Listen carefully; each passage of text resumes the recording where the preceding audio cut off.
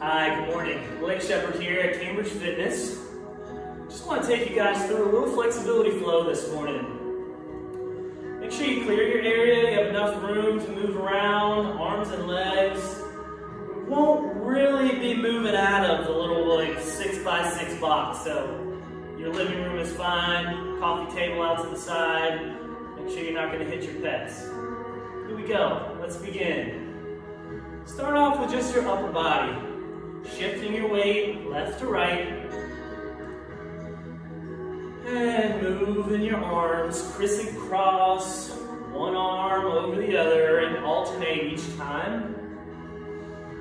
And now just keep your arms apart and lightly rotate from side to side.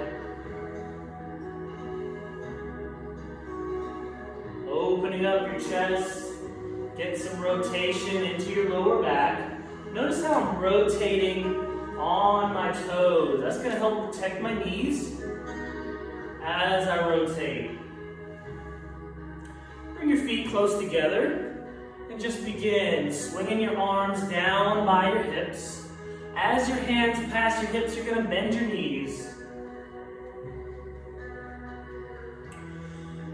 And begin to bring them up. You're accelerating your arms past your hips as you're gliding up to the top. The hands and fingers are staying relaxed. You're focusing on your upper posture. Your head and neck should not change. Good, 2 more. All right, let's widen your stance a little bit. You're gonna put one hand on your hip and just reach over the top for a prolonged stretch. Continue to take nice deep breaths in and out. Good, switch sides. I want about 2 good long breaths on each side.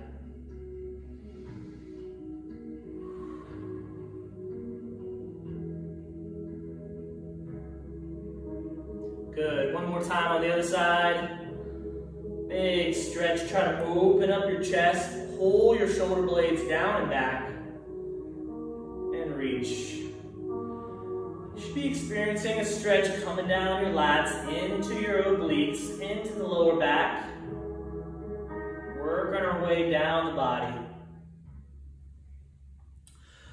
Very good. Bring 1 foot forward and 1 foot back. I want you to roll your shoulders down and back. Feel the mobility in your shoulder blades. Really start to engage your back.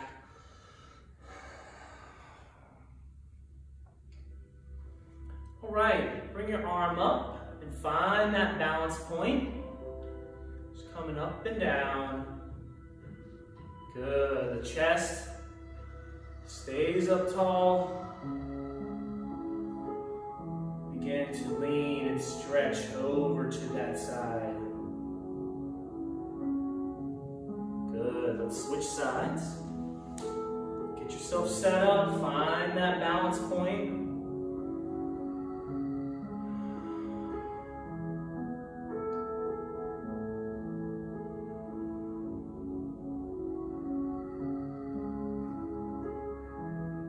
Good, all the way up.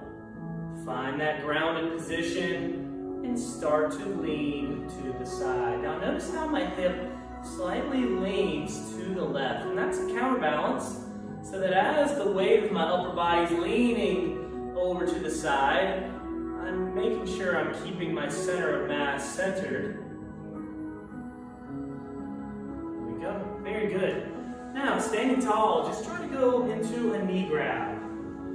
Knee grabs are a great way to open up the hip, but also working on balance. If you can't grab your knee in, pull it up. Try to just grab where you can and work on balance.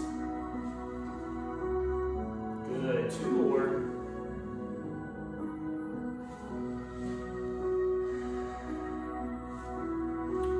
Now we're going to grab the knee and rotate to the side. So you're coming up and out and in. Down, coming up, open, up, open.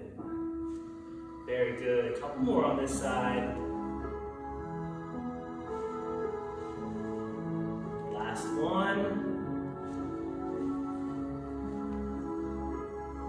Well done. Straddle your legs out wide and begin to just rotate to the opposite knee.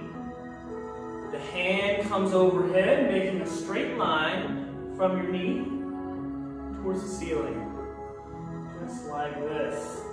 Now, in order to do this, I'm sending my hips back, and I'm going to rotate so you can kind of see as my arm comes across, I'm pushing my hips behind the heels.